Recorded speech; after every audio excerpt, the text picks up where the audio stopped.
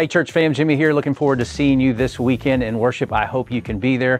We're going to look forward to what God's going to do here on our campus. I hope you'll come for worship, but remember, just worship this week. No Bible fellowship groups this Sunday, November 19th. We're just doing worship at 10:30, so come be a part of it. Parents of preschoolers, we will have childcare for the 10:30 service. You don't have to worry about that, but come and be a part of worship, and we're excited about being together. Now, this Sunday, we're going to close out our series, Unlived Lives, and we're going to look at this idea of maybe kind of canceling ourselves because of our past, because of our decisions, even maybe because of our present. We think there's no way that God can forgive me. There's no way that God can use me. And you know what? Those things aren't true, because in Christ, all things are made new. So come Sunday, we're going to talk about it.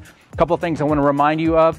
We have our next chili cook-off coming up. You say, what is next? What ministry is that? Well, next is a ministry for 50 to 65-year-olds, empty nesters. So if you fall into that category, 50 to 65, we'd love for you to come and be a part of it, participate. Roger Taff, our own Roger Taff, is the reigning champion, so come dethrone him. But go onto the website and you can sign up. It's completely free, and you can sign up for what you want to bring.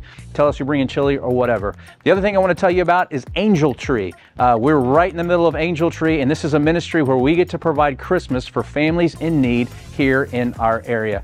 You can go online and check out the Angel Tree webpage, or if you're here at the church in the Rotunda on Sunday mornings, we have a big display. You can come and sign up and be a part of Angel Tree.